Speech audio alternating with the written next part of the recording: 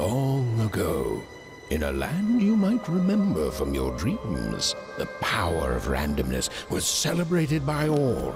Those with dice would roll them to shape their destinies, and the bravest few would challenge each other in games of chance, epic tournaments, in which their very lives would hang in the balance.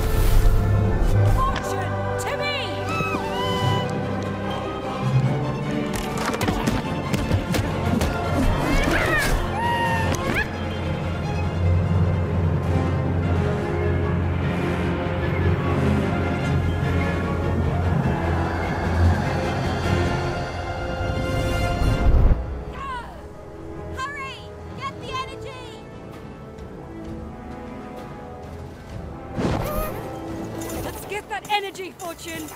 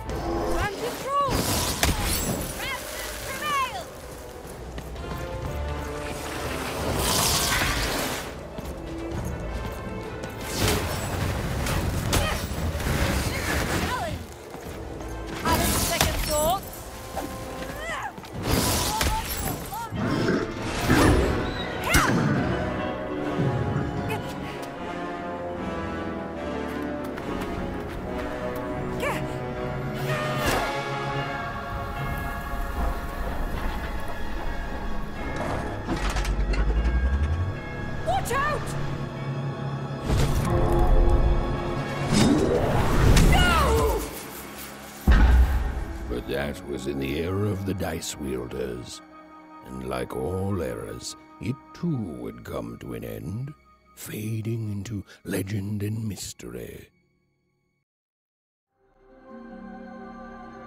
Our story begins later, in Wanecroft, a small village populated entirely by people who have never once been dealt a fair hand.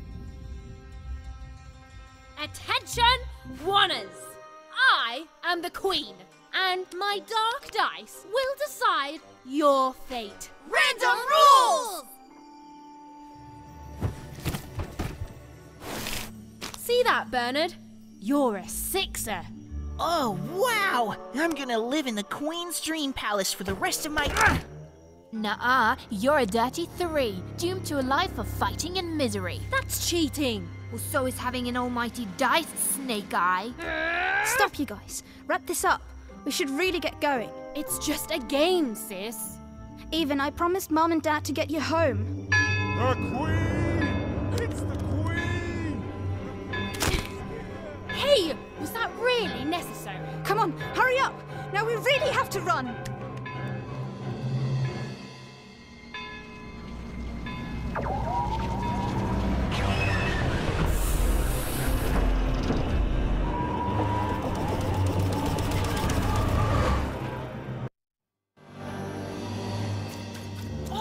Wait!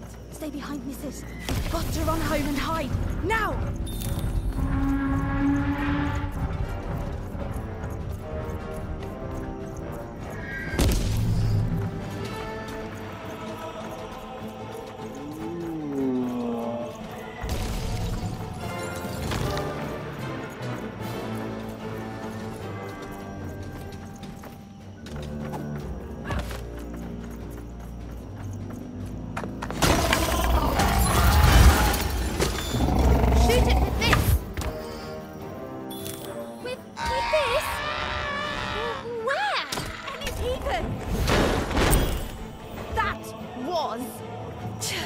Incredible!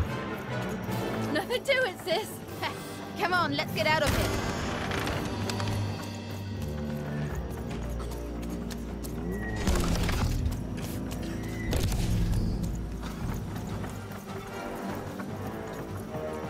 Random rules! Random rules! That's Nanny Fortuna. Works for the Queen, kidnapping children for her. Kidnapping? And so the Queen decreed that any child who had reached the age of 12 would be given the grand honor of rolling her one true dice, which would reveal to them their place in the world of Hey random. guys, check out this secret portal. Bring me all of the children. It's an old crawl space. It works for us. Nice work, Bernie. Let's go. For the Queen's wisdom is as wide as her power, which is infinite, which makes it very easy for all of you to do what she says, since she is and ever shall be correct. And though you may feel a twinge of emotion when you watch your children move to their new ages, ensure that you are feeling the correct emotion, which is joy. Joy that the Queen's plan for us is so grand.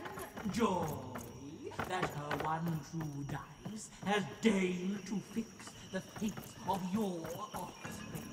And joy, yes, joy that today her representative... Even! Odd! Where have you been? We've been worried sick. I'm sorry, Dad. I tried to. There's no time. She'll be here any minute. Quick, get down.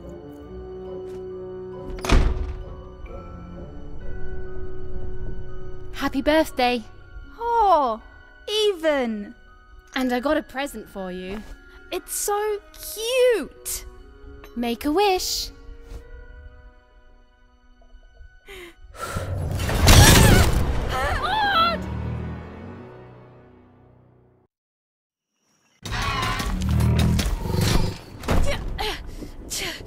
And the Queen said, every child of 12 years shall throw this supreme dice, and so it was. For random is fair, random prevails, and random rules. Random rules! Be grateful, child, that the Queen herself is here for your special day.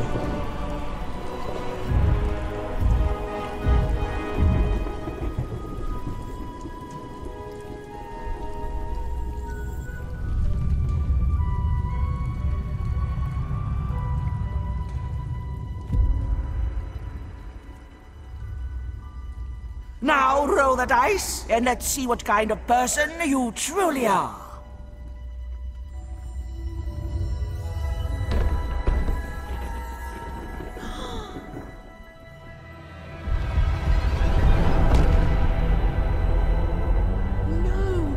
It had been settled. At least, she'll be a sixer. Even! Oh, no! Stop it! No, Even. And so, Odd's destiny came to be living by the side of the Queen up in the Sixer's palace, where, it was said, all dreams came true. But Even's nightmare was just beginning.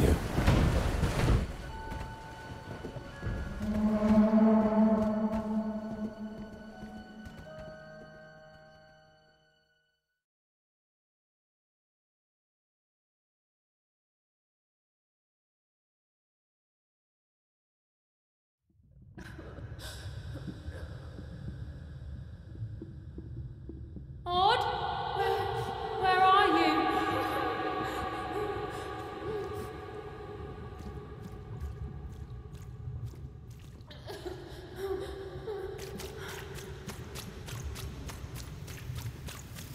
I'm coming for you, sis.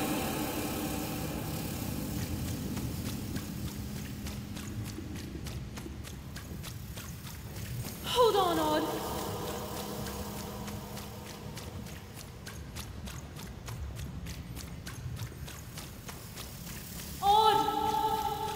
I'm gonna find you, okay?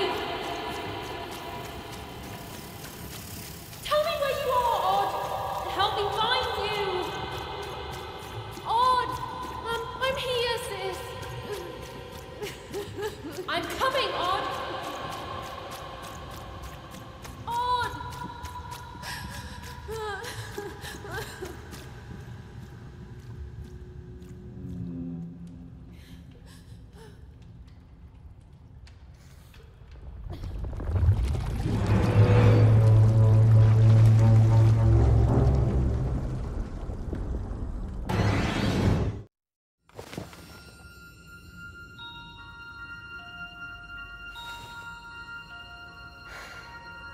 More than a year had passed since her sister had been taken away from her, and in all that time, Even had never dreamed like that before.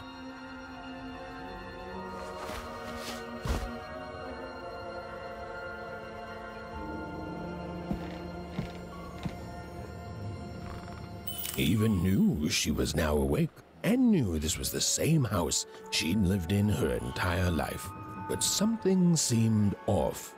Something seemed different. Or was it simply that she had changed?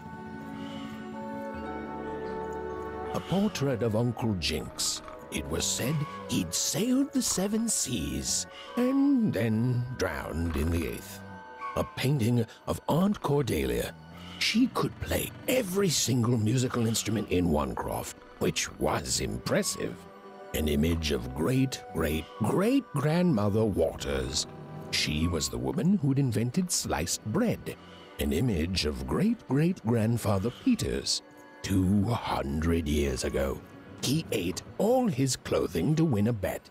Even's mother had always painted, and she'd share with Even the stories she'd hidden in her paintings.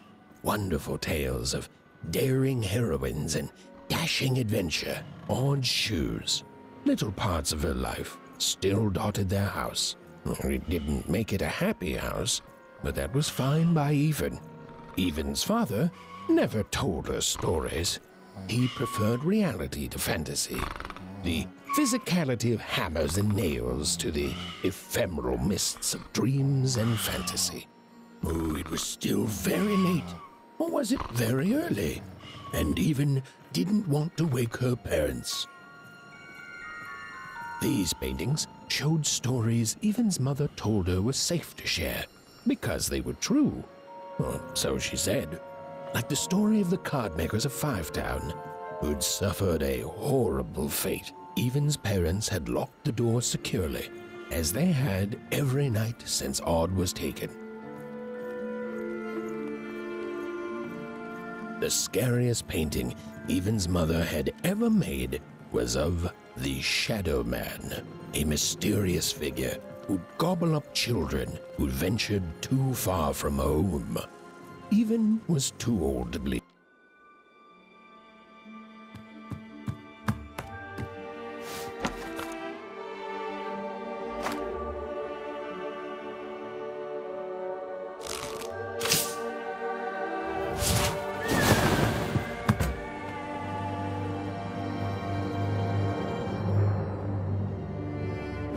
Even stared at the toy, feeling the ground tilt beneath her. That was the exact same stuffed animal she'd given Odd on the night she was taken. Even knew her parents would be heartbroken when they woke and found her missing. But she had to go.